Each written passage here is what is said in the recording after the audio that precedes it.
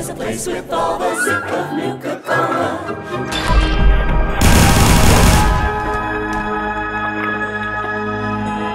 Welcome back, ladies and gentlemen, to Fallout 4's DLC, Nuka World. My name's Camel, and this video is going to be a walkthrough guide in which I will show us how to acquire and also use the unique Gatling Laser known as Aeternus, or with an ancient Latin accent, Eye-ter-noose. But with pronunciation aside, it is the best weapon in the game. And of course, to acquire it, you will need the Nuka World DLC installed. Now, towards the end of the main quests for the Nuka World DLC, after you foothold 3 raider settlements in the Commonwealth, upon returning to Nuka World, you will get the quest Apparel Combat. All we need to do is talk to Fritch, the guy that runs the Nuka-cade. So, of course, we need to head to the Nuka-cade. If by this point you don't know where this is, then you truly have a catastrophic sense of direction. Once inside, just like the quest suggested we do, we need to talk to Fritch. He will tell us someone has come through the gauntlet and is now in the arena ready for us to fight. What do we want to do? Of course, we want to click I'll fight in the arena. After this, head over to the Collectibles arena, and once inside you want to actually walk into the arena. Once in here, you will be faced with a challenger who has come through the gauntlet and of course kill them. As soon as you do this, you will complete the quest Apparel Combat. Now this is a repeatable quest, which we do want to repeat several times, 5 times in fact. So now we need to re-trigger the quest. So what we want to do is fast travel to Safari Adventure Primate House. Once here, we want to walk inside the building, and once inside, head over to the right, and over in the corner there will be a sleeping roll or a mattress. What we need to do is wait for 24 hours. Now you don't need to come here specifically, but what we need to do is change cell, which we've now done 3 times by entering this place, and then we need to wait over 24 hours, but with the sleep time and the travel time combined, we will have passed over 24 hours worth of time. So once you've waited that long, head back outside and fast travel back to Nuka Town, USA. Once we get here and re-enter, we will get Apparel Combat once again. Then of course, go and talk to Fritch, enter the arena, and defeat the combatant. We want to keep doing this until the 5th time we get Apparel Combat. On that 5th time, as all the other times, we want to head into the arena. But this time, we will be facing off against the Rogue Knight, who ran away and turned into day. And of course, as we're facing off against him in the arena, we need to kill him. Upon his death, in his inventory, there will be nothing of interest. So what you need to do is scan the area around where you killed him and look for Aeternus. It will be sitting on the ground, and it's pretty obvious because it's a pretty big weapon. And of course, once you track it down,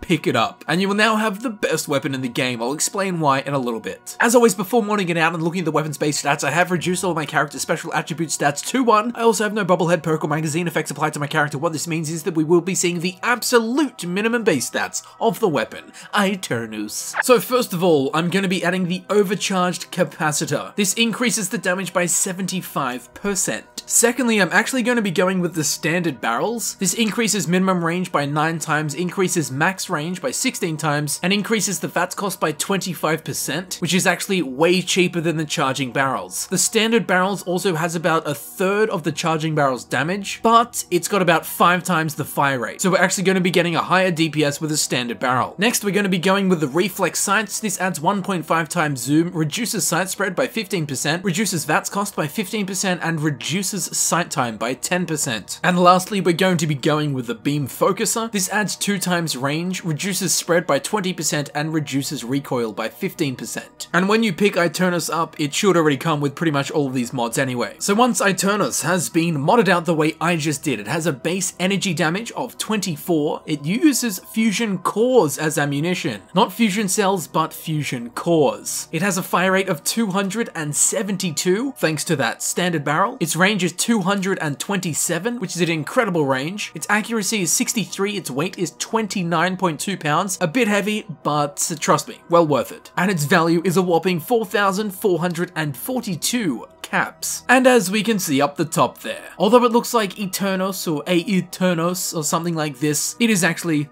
Eye-ter-noose, which I'll explain in a second. But as we can see underneath the name, unlimited magazine size. Oh boy. So first of all, the name. It sounds really weird, I know. Eye-ter-noose. I personally would have pronounced it Aeternus, with the AE being like Eon, which is spelled AEON, and pronounced Eon. Therefore, I would have called this Aeternus. But no, it is actually an Italian word derived from a Latin word, which is exactly the same and pronounced really strangely. Eye-ter-noose. So yeah, if you thought I was pronouncing it weirdly, well, I suppose I was. But it is correct. And what this word means is permanent, lasting, perpetual, eternal, endless, or immortal. So you get the drift. You see what those clever cats over at Bethesda did? A weapon with an unlimited magazine size, and its name means eternal. Real clever. But anyway, now that I've done all that linguistic research and explaining for you, Aeternus, as I'm sure we figured out by now, is a unique Gatling Laser, with, of course, the never-ending legendary prefix, which on the face of it, when you first find out about it, you go, this is the best thing ever. But then, of course, what it does is subtracts the reloading animation, letting you know that you've burnt through a whole bunch of ammunition. So in general, the endless legendary prefix on weapons that fire quickly is quite scary because you burn through your ammunition stocks at an insane rate. So what's the scariest of them all? I don't know, a Gatling laser with a standard barrel. So on the face of it, this is an incredibly scary weapon, but there are a couple of hidden little secret mechanics when it comes to Aeternus. And boy oh boy, is it gonna make you happy. Although Aeternus is labeled with having the never-ending legendary effect, its actual effect gives the weapon true unlimited ammunition. Not ammunition capacity, but unlimited ammunition. As we know, it uses fusion cores as ammunition, and instead of just having to never be reloaded, what it does is it only uses a portion of the fusion core that's in it, but then the fusion core's charge will not decrease again while using Aeternus. So essentially, you can walk around with one fusion core in your inventory and use Aeternus,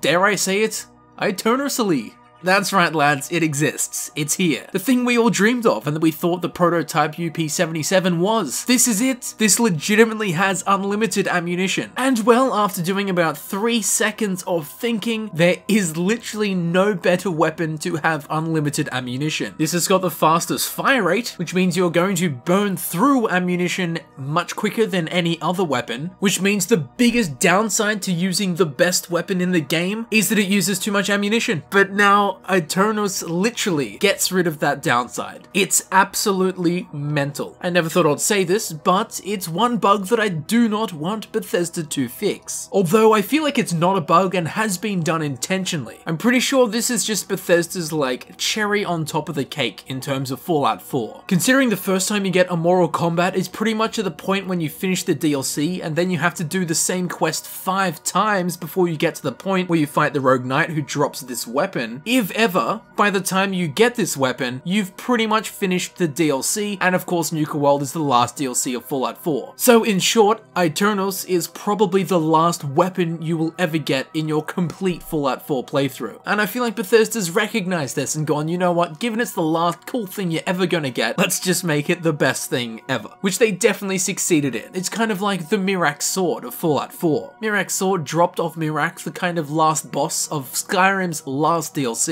Again, the last cool weapon you get is the best one in the game, and that's exactly what Aeternus is, along with being a pain to pronounce multiple times in a video. Although we don't really need to, I suppose I should talk about what it's like using in-game. Yep. You guessed it, it's absolutely ridiculous. Its fire rate is insane. After getting all of the appropriate perks, I got its damage up to 69 energy damage per shot. It's shooting like 20 in a second. This is going to turn everything you pointed at into absolute piles of ash. The fire rate coming from the standard barrels is insane. It shoots so many projectiles in one go, the VAT sequences look a little bit silly. Feels like they go on for an eternity. It's got an incredible range, and as we know, it has unlimited ammunition. It's beautiful. Nothing else is ever needed. This is it. It's immortal, perpetual, eternal, forever lasting. It's like Duracell batteries. So something I've never said in a Fallout 4 video before, this is the best weapon in the game. So have fun playing with it. And I think you'll enjoy using Aeternus as well. And here it is,